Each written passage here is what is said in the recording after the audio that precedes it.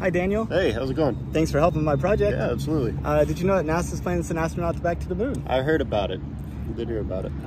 Would you be surprised that most of the people I talk to have no clue?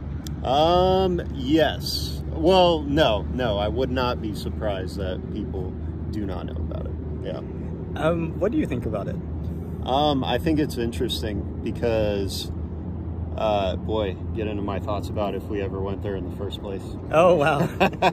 I have heard that before. They're like, yeah. we hope we get there this time. I've heard that phrase specifically. Yeah. So from what I've heard, because I read about it a lot through my 20s, was that the biggest obstacle for them getting back was getting through the Van Allen belts. Okay. And the radiation that would pretty much stop any human from getting through and surviving that mission. So I think it would be interesting to see like what protective gear they've come up with that's allowed them to pass through that. And, last year they tested the Orion and the SLS. That's going to carry like people, and next year they plan to launch it. So we'll actually have people that made it through the Van Allen belt recently, kind of be able to share their experiences. Yeah, that's cool. That's cool. I mean, it's about time. When you think about the future of humanity, say like 200 years out, what does it look like to you? 200 years out. I think we're going to be using a lot of magnetic energy and propulsion. I think that we'll be able to use, I think resources are going to be derived from different places by then. I think there's so much more technology even out there now that could potentially be being used that we're not being told about. I know the potential for like 10G communication capabilities are out there. So I'm just interested to see, because all that science happens on such a molecular level. It's a lot to comprehend. So I think that when looking at the grand scheme of things, I think that science is going to be a lot more zoomed inwards, which is going to allow us to expand out. Okay. Yeah.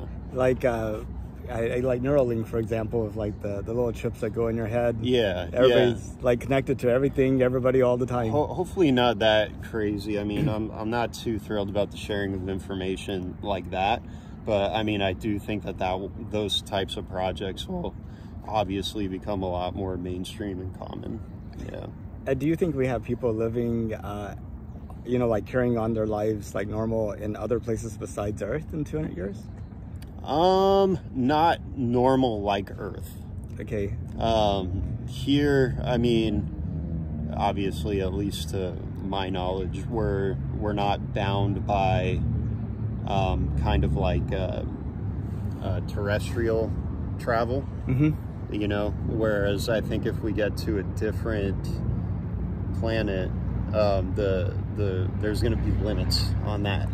Like we're not going to have property rights on other planets like we would here. And just that's the whole concept of like how property could be owned and used out there is going to be much different than anything we've ever seen before.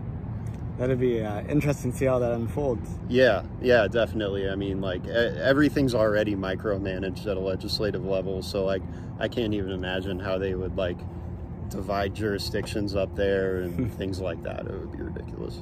Might be on the other side. It might be like the Wild West. Everybody just goes there and does whatever they want to for a while. Yeah, and that, I mean, obviously you're gonna need money, so like literally they will do whatever they please.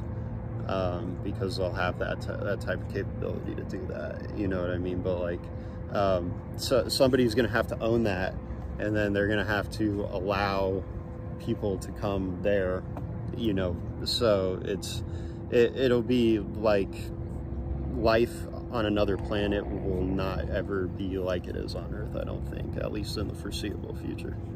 Yeah. I envision like these big domed cities where like maybe like it's a bubble of Earth, Right. Like, you go outside of that, it's game over. Game over. Yeah, exactly. And that's exactly what I'm talking about. That would be the difference, So. If you could, would you take a trip to space? Oh yeah, totally. I would love that. How far would you go? as far as I could. Oh, really? Oh, yeah. Like even to the next star system? I would, yeah. I mean, shoot, if you guys could get me to Andromeda back safely, I would do that. You know? Wow. Yeah, totally. What would you do on the trip to entertain yourself? It depends on how long it would take. I mean, if I'm moving at like speeds that are ridiculous, and I probably couldn't do much. Okay. You know?